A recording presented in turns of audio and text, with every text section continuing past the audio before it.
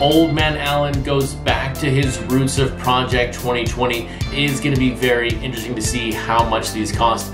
I know that I want a natural Jackie Robinson right now, but if it's $1,000, I may have to pass. And those very prints we talked about last night on episode number 112 are now live on Topps.com. But before we talk about that, my name is Chris, otherwise known on Twitter and Instagram as @CRT_sportscards.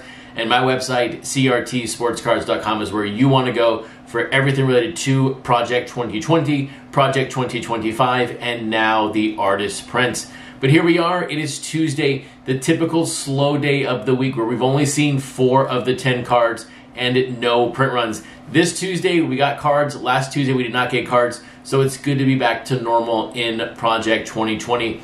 And releasing today is Gregory Siff with his Mike Trout, and Keith Shore with his Ricky Henderson. And Ricky Henderson's Keith Shore is one of my most anticipated releases. And while that will be an exciting contest to see who wins, the news of the day is really centered around the prints that are now available for certain cards on the Topps.com website. As I sort of guessed last night, these were going to be expensive, and they are very, very expensive. A base print of out of 99 is $399.99, so basically $400 before tax. The artist proof versions out of 20 are $1,000, $999.99, and one of those random purchases is going to come with a gold frame 1 of 1. So let's take this sort of in no particular order. Are these the right price for what we're offering? I think number one for me, the price point is too high, but for a couple of different reasons. Number one, I do not believe all of these artists are on the same level when it comes to what they can charge for a signed print of their work. I don't think Gregory Siff, Ermsey, Blake Jameson, all of them are on the same level, and I'm just picking 3 artists randomly here. But this is an interesting ballgame here when it comes to signed prints. We're in a whole nother realm now. We are now in the art world. We are no longer in the baseball card world. Yes, those are baseball card subjects, but for a price point, I don't see how they're all priced at $400. Number two, I think these prints crush the artist proof market of the actual base card.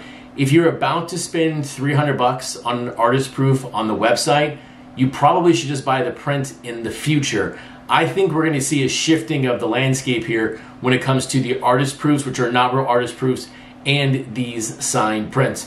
But here's where I like the price point at $399. Number one, it keeps me from buying a ton of them. I may splurge for one. I don't know. $400 is a lot of money. But the number one reason why I like the price point at $399.99 is it basically in the short term neutralizes the flip market. And if there's one thing I wish had not happened in Project 2020, but it's something we are living with to even this day, is the massive amount of flip gamers who came into the set early on in May and basically brought it to an all-time high and then crushed it a couple days later. So while I hope these sell out, I don't know if they will in a 7-day time period. Some of them might. Some of the artists might be able to move these at a great clip. And I really do hope they all sell out. I hope people buy the artist proofs, all 20 of them, and the artists make a killing. This is what they should be doing. But I really, really hope the flip game on these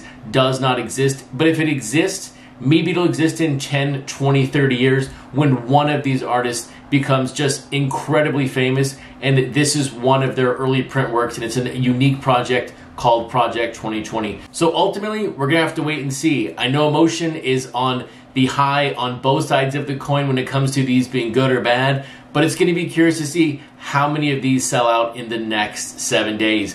But not to get lost in the shuffle on this Tuesday are the 2 cards that released, and let's just take them one by one here. First up is Gregory Siff with his Mike Trout. And I will tell you, if Topps called me, I'd pick up my phone. So next time, Gregory, answer your phone when Topps is calling so you don't have to rush your work at the last minute.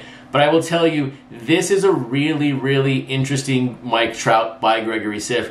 I first thought it was 3D, almost like the Ichiro, but not as 3D as Ichiro.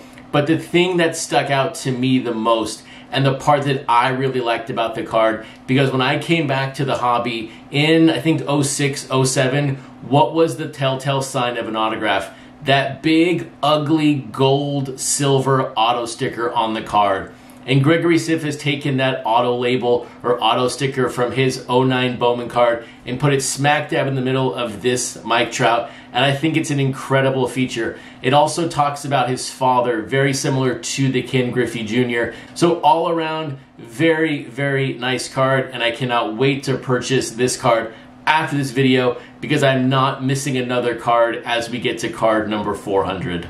And it is now time to put your brains to work to earn a free card for me around this Keith Shore Rickey Henderson. And I'll tell you first up, this card is great because it takes the 1991 Upper Deck Rickey Henderson, which when I was 9 years old, I thought that was one of the coolest cards in the set overall, and actually in the hobby at the time, and takes it to 2020 and adds a Keith Shore flair to it. So really, really interesting card for Rickey Henderson and another great addition to the Henderson collection so far in Project 2020. But here it goes. At 7 o'clock, that card had sold 17 copies on eBay. This is a full 1 hour before I normally talk about pre-order totals, so maybe that card got to 19 or 20. But what is the print run going to be? I have told you for many months what the print runs are potentially going to be, but now you tell me, you tell the fans what the print run's going to be.